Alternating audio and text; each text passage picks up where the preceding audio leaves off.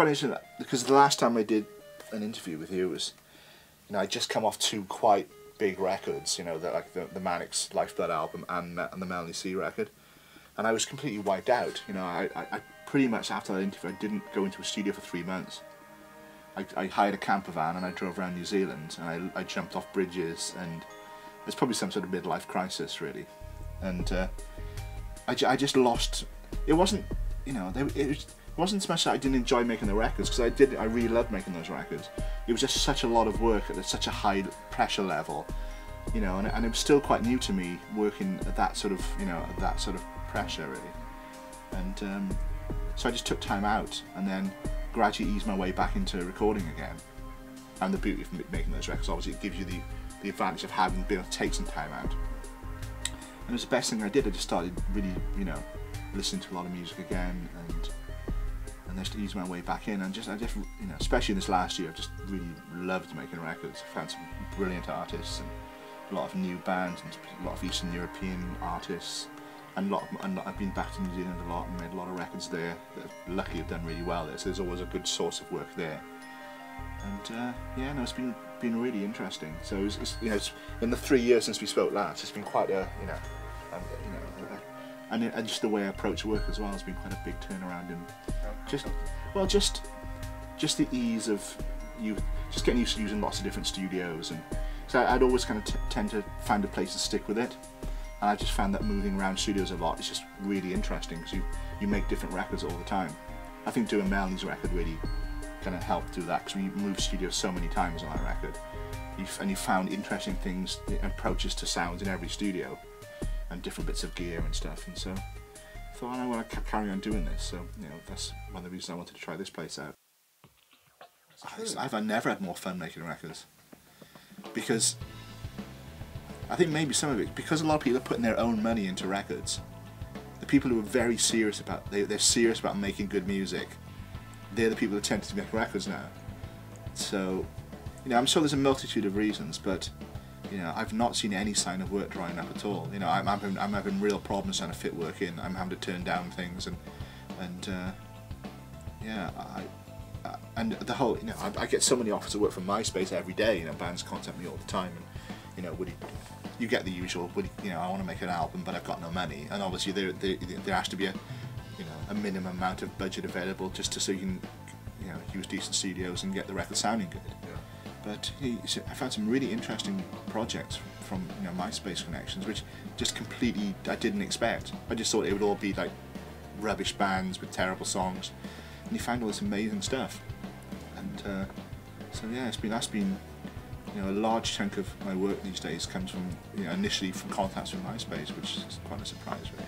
I think musicians and music lovers have regained control. I really believe that, because, you know, people go out and they'll find music, and they find it themselves rather than being told by a label, this is what you've got to listen to and this is what you've got to like. So, you know, although there's a lot of, you know, moaning in the industry about, you know, about downloading, I just think it'll balance out, it'll work itself out in the end, and I think we'll get better music as a result. Music will not stop being made, because we all love music, and, you know, it inspires us all, you know, every day. So we'll just work through it, and but I think better music's being made now than ever. I really do. I find music less corporate. You know, people can, you know, there's less layers of interference really. You know, like the producer deals almost directly with the artist now, and maybe there might be one other person who's investing, or so there's not a huge chain of people, you know, to try and please all the time. So I think pure records are being made. So the material is more close. It was closer to the artist's vision for the record than it was a few years ago. And that's just in my experience. Other producers might find that different, but in the sort of areas I work with, like, you know, I work with a lot of new artists who've got, you know, maybe private investment or small labels, just because I like working in those areas, because I enjoy the purity of working with new artists, and I think the better records are being made because there's less interference. So, you know, it's a good thing. You know, I actually really love the way the industry's going. I will not have it. You know, I'll not be told it's all doom and gloom and it's all going to fall apart, because it won't. If I need to save some budget, I'll tend to jump on and do more engineering. And I still do all the Manic stuff I do. I still do all the engineering. It's because they're used to me doing that. You know, I've always done that with them. So, you know, when I did Nick's solo album, I did some of James's solo album, and I engineered all those records as well as produce. But when I'm doing that, I still bring someone in to do Pro Tools. I mean, I've been working with Loz for about 5 years now, so we've done loads of records together, and he's been doing Pro Tools, and he does a lot more engineering now as well. Like, I'll tend to sit back when we're doing vocals and guitar dubs and things, just let him get on with it. He's a bit of a legend, Loz. He's a legend. He's sort of, you know, he was the house engineer at Loco Studios when Loco was open, and we were there on the last day before the bailiffs came in. Before the studio went under, so we had to finish some mixes off and then get all my equipment out of there before, you know, because I had my Pro Tools rig there and loads of stuff, and so me and Loz were there on the last day, and I kind of, you know, I've been looking for someone for a while, and you know, and then I offered him a job, and we've been doing records, you know. So any records that I you know do in the UK, and all the European stuff I do with Loz. One of the greatest, like, fortuitous things I ever did was go to New Zealand and start making records on Kiwi budgets, which are a lot tighter than UK budgets. So you learn to make a great record, just do it quickly, get the record done, and you know. So I was making these records here, and we're spending out 3-4 weeks, you know, making albums, and it was some of the work I was the most happy with, and so I try to apply those principles of working into the UK, and so you can end up making albums for a lot cheaper. So when the squeeze came, you know, there was still plenty of work out there. You can get in there, and a lot of it's just trying to you know, decide what your fee level should be, you know, and how much back end you want to take, and you know, and the way I see it is, if I like the band and I want to make the record, then yeah, I'm happy to do it for less money, because you want to make those records. You want to make records that people are going to connect with people, and it can't always be about how much money you can get up front. You know, you need to show some faith. You know, there's a balance, because we've all got mortgages to pay and we've all got to, you know, make a living. But you know, if a band's a good band, make the record. That's my, you know, I want to be in the studio with musicians that inspire me. Otherwise, I don't see the point in actually being a record producer. I don't really believe in formulas. You know, I think because I work across quite a few genres. Although I tend to narrow it a bit in the last few years. I'm starting to pick a lot of music that I really enjoy listening to. Like, I've been doing a lot of Eastern European, sort of Russian, sort of soundscapey bands, sort of Mogwai, Sigur Rós, you know, Cocteau Twins, very dense soundscapes. Because that's sort of music I've been listening to a lot, and so I kind of jump at the chance to work with those sort of bands. And yeah, I think that. Yeah, but you can approach them, because it depends how the musicians interact. If they sound amazing when they play together, just put them in the room and get them to play. If they're a little bit shaky, then you know, maybe you need to sort of, or maybe there's one member that needs special treatment. You just find out, you know, find out the way they feel most comfortable doing it. Because especially with young bands, they can get very intimidated in the studio, and so you try to make the environment as, you know, as conducive to work as possible without. You know, and make them, and so they don't feel intimidated by it. But you know, so there's a lot. You know, producing's a lot of psychology involved in it anyway. I genuinely think working quickly it's good. It's a good thing. You know, especially with, you know, if you've got record and stuff and everything. I think there comes a point where you just lose perspective on the song. And you know, I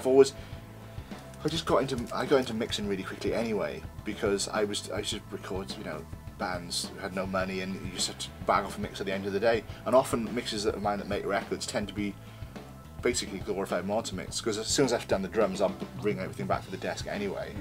So you know, my mix has been it's a whole day mix anyway. So as we're tracking guitars, the whole thing's coming together, and that's pretty much my favourite mixes from that I've done on records tend to be those mixes, rather than right, we're going in for a mix day, you know. So I just think there's just something more instinctive about it somehow. Are you often used to sort of do track from the ground up, including drums? I just find you type so many mics and compressors and stuff on drums. It's best to just try, if we can get, you know, even if you don't do the whole album, just do half the album drum tracks and then start tracking on it, and then do another setup sort of halfway through. But yeah, I just find it's you know, once the drums are down, then pick a song and finish it. get everything on it, guitars, bass, vocals, and even do a mix on it, because then at least then you're building up your album as you go through. So when you get to the end, you're not like, oh my god, I got 2 days left, I've got to mix 12 songs. And it can be done. I just mixed an album in 2 days. I mixed 13 songs in 2 days, and we didn't remix anything. You know, we had an approach for the record, and it was very organic sounding, and we found, you know, we tracked it all at a little tracking studio, and just, you know, we had a really clear idea what we wanted to do with the mixes. We just went in and thought, well, that's all we've got in the budget to do. Let's go in and do this. We've got to do it. They were long days, but we got the record done, and I'd already done 3 albums with the same band, so we knew each other's work, and we knew what we wanted from the record, and we did mix the whole thing in 2 days. And Lifeboat was just fraught for a lot of reasons, and I mean, I'm really proud of that record. You know, and there's been a lot of sort of people have gone back and listened to it and realised it actually is a really good record. Maybe got commercially, but as a body of work, I think it was a really good piece of work. It was very cold and very, you know, and very dark, but that was the brief for the record. You know, it was meant to sound electronic and very clinical. Yeah. But obviously with the new album, they've gone back to what people expect from them, you know, which is that sort of big, loud rock band.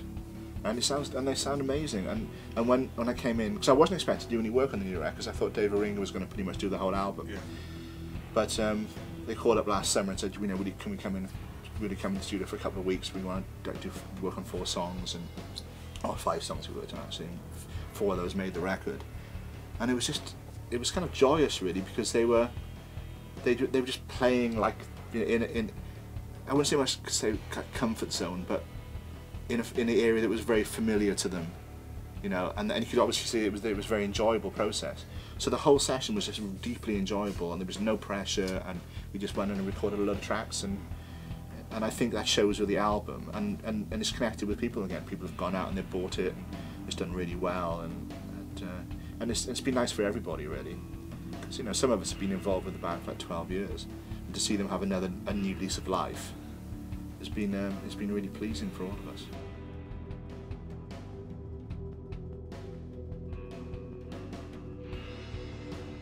I really, well, it's fantastic really. It's a wonderful facility, you know.